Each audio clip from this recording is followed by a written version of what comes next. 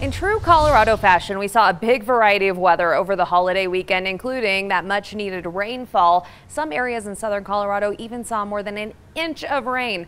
With more on the weekend soaker and a drought update, let's turn to meteorologist Alan Rose. With almost an inch of rain at the Colorado Springs airport this past Sunday, we just saw our rainiest day of 2020.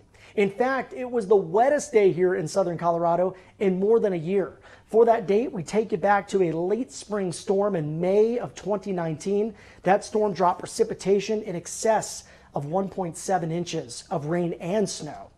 Now let's look at the drought monitor. The very latest does show moderate to severe levels of drought around El Paso, Pueblo, and Fremont counties. We have extreme drought across more than 17% of the state, including eastern areas in the plains, the San Luis Valley, Raton Mesa, and some of our southern mountain ranges.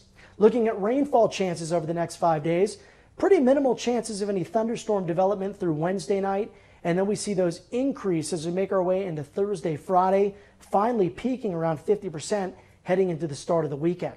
Beyond the scope of that forecast, let's check out the precipitation outlook valid for the first week of June.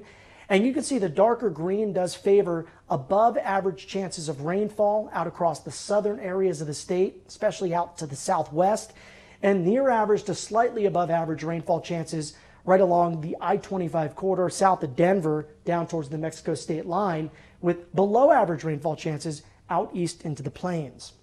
One last thing to keep in mind, additional snowmelt through the end of the spring should provide a boost to reservoirs in some of our more drought-stricken areas. Always watching out for you, southern Colorado. Meteorologist Alan Rose, News 5. Alan.